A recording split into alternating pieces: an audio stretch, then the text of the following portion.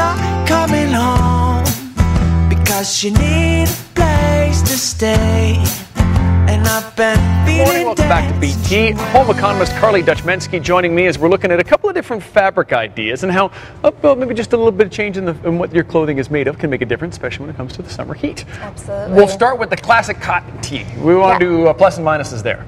So we've got the cotton tee here. It's nice because it's got a fitted material here, and it's great for going to the park or going for a walk. It's good for light to moderate activities. Yep.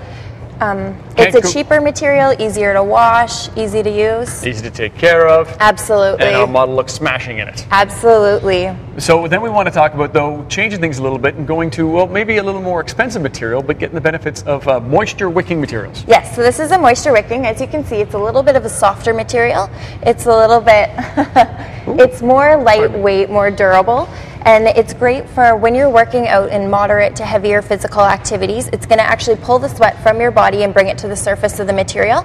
And then it's going to dry off the material. It's going to evaporate the sweat, so you're going to feel a lot more dry, a lot more comfortable when you're working out. So what is it actually made of? We call it moisture wicking, so we know what it does, but what is actually in there? It's made of a polyester or a lycra blend. Okay. So it's a couple materials put together, and a little more expensive and a little bit lighter. As far as taking care of, though, not too much more complicated than the old cotton. No, it can be washed regularly. I would worry about putting it in the dryer, but other than that, it's durable, easy. And usually, at least I find, how expensive the clothing is how much you have to read the label. Absolutely. But you are going to get more out of it. It's going to last longer. It's going to keep its shape better. And it's available. Get you a bit further. When it first started coming out, we were only seeing it in like high performance stuff, cycling, running, and things like that. But we're seeing it in more and more things as well. Absolutely, you can have it in. We've got it in a golf tee here. We've got the T-shirt. We even have a hoodie here. Oh, nice! And it's great opposed to other cotton hoodies because it is a lot more of a lighter weight, and it's great for layering. It's always easier, I say, to layer a couple things of a lighter material other than one heavy material, because that way you can just start taking off layers as you work out. And that's what we've done with our handsome headless model here. I'm sorry, what's his name? I've forgotten. This is Jeffrey here. Jeffrey, okay, and Jeffrey's got there, again, a couple of layers so he can peel things off as the day goes, because we know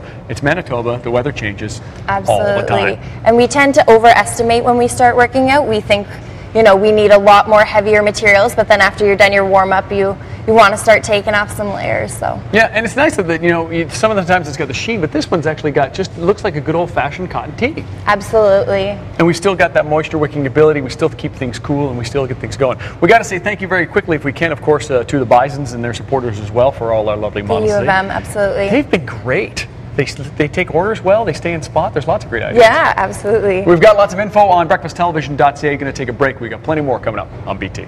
You guys were awesome. I'm Courtney Ketchum.